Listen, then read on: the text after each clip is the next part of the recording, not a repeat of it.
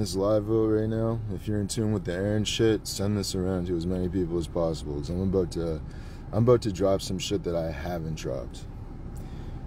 You guys are about to get a little bit of clarity as to why I'm so fucking pissed off at Check the Star. You guys are about to find out.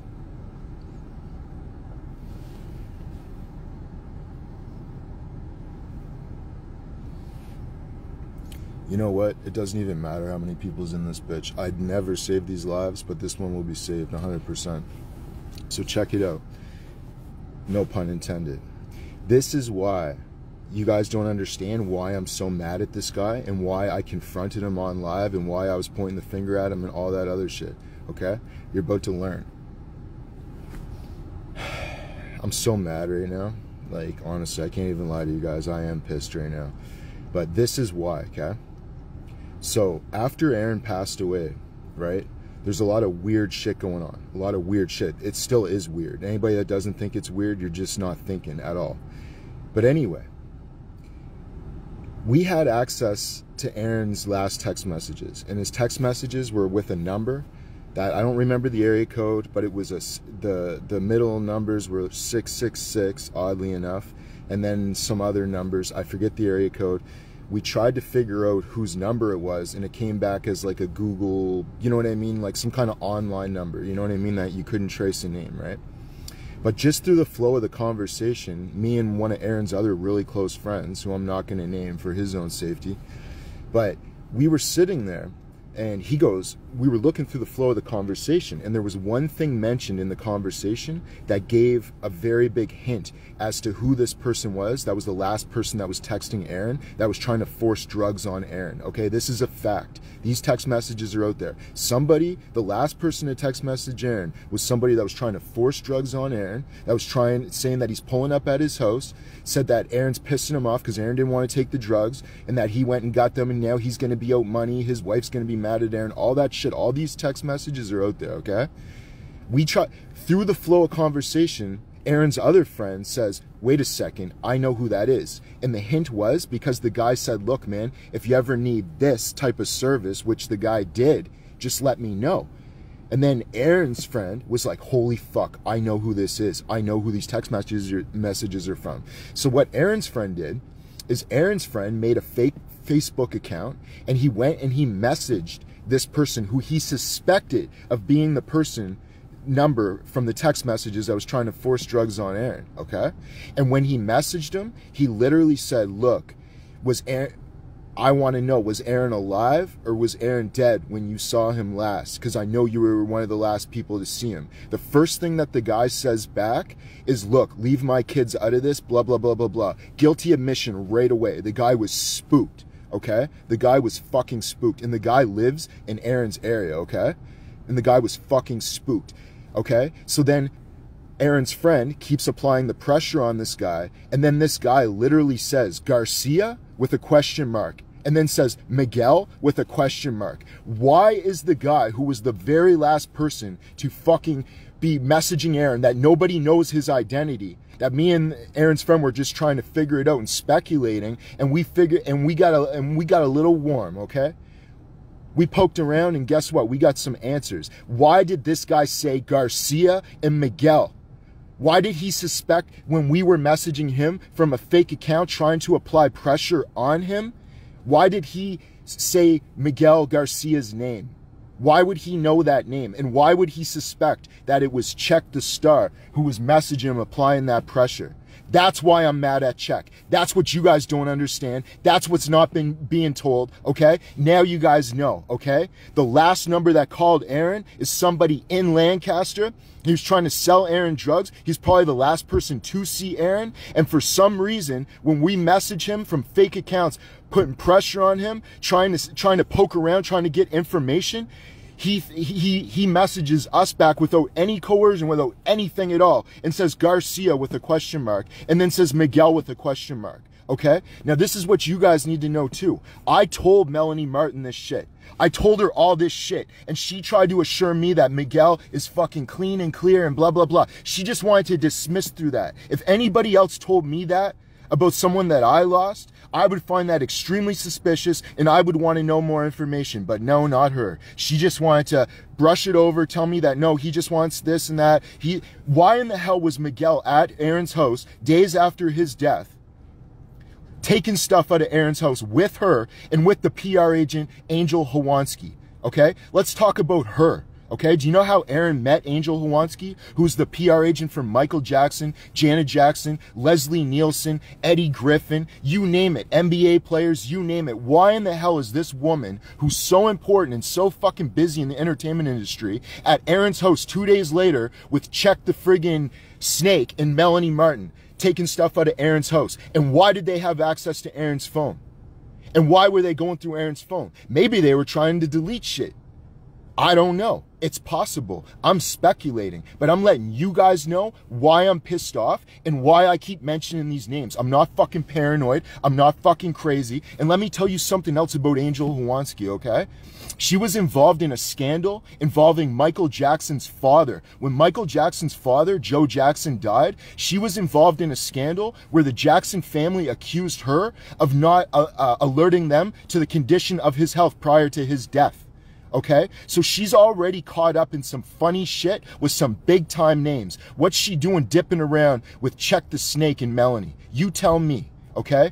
Go to Uri Entertainment Group, E-U-R-E. That's who she works for. That's who's putting Miguel on all these fucking platforms. And why they're putting Miguel on these platforms is so he can go around and rewrite the narrative. So he can pretend like he was Aaron's best friend and they can write this whole narrative and he's going to continue on the legacy and make people like me, make it look like we weren't friends with Aaron or we were Aaron's enemy. Miguel knew Aaron less than a year. And in that year, Aaron didn't speak to him in that less than a year, Aaron didn't speak to him a bunch of times during that time and was very suspicious of him. I posted a fucking text message yesterday, okay, about Aaron saying that he specifically suspected Check, Melanie, her mom, and Christy. Who's Christy? The real estate agent who's best friends with Angel, okay? Why wasn't Aaron's house selling? Aaron was scared to death. Why do you think you guys think Aaron bought an RV? He was scared to death to be in that house. And guess what? 3 weeks before he died, there was a mysterious break-in at Aaron's house. Okay? And then after the mysterious break-in at Aaron's house, Angel Hawansky, the PR agent, suggested that he get a live-in housekeeper. And she said she knew the perfect person. And guess who that person was? The black woman that was apparently homeless, that was living with Aaron, that was there with him the supposed 36 hours that he was dead. The one that wouldn't let the police in when they knocked on the door. The one that wouldn't let the neighbors in who were healthcare professionals when they knocked on the door. Yeah, that woman was sent there by the PR agent who's putting Check on Sway in the Morning, putting Check on all these platforms. And it's kind of funny how Check was a nobody. He didn't even have a verification on Instagram the whole time he fucking knew Aaron, right up until right towards the end. It's very funny. And now all of a sudden he's platformed everywhere. Very funny shit, okay? That's why I'm pissed off, okay? Now you guys know, okay? We put pressure on that person, okay? We messaged someone on Facebook who Aaron's friend suspected of being the person that was in the text messages, and by their response to the pressure, they are guilty and they are a person of interest, okay? And other people know this shit. And the fact that nobody else is speaking on this shit is the biggest red flag in the fucking world, okay? Miguel Garcia will do anything for fame. Anything. Anything. And you gotta watch a motherfucker like that. He went on Judge Mathis in like 2001. The guy's like 38 years old. He has a family. He has kids. He's not some young SoundCloud rapper with face tats. He's older than everybody that he's around. And he thinks that he's fucking slick. But he's not slick. I seen through him right from the fucking beginning. And he forced his way into Aaron's life.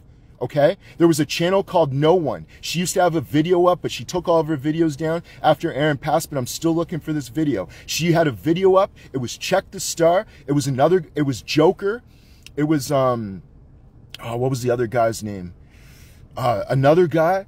There was a few people online, And Aaron was trying to be friends with all of them. Aaron wanted to be friends with Joker. He didn't want to be friends with Check. Check came on the live and started applying pressure on Aaron like, yo, I really don't appreciate you ignoring me. You unfollowed me. And Aaron got like, you could see Aaron was uncomfortable. Aaron's like, oh man, it must have just been an accident. I don't know, blah, blah, blah. He's like, nah, this is my friends. You're not just going to come into my friends and start doing what you want to do and just ignoring me. I will not be ignored. He sounded like a jealous girlfriend. This is Aaron and Check's big first encounter. Check literally put the pressure on Aaron to follow him back and to be friends with him, okay?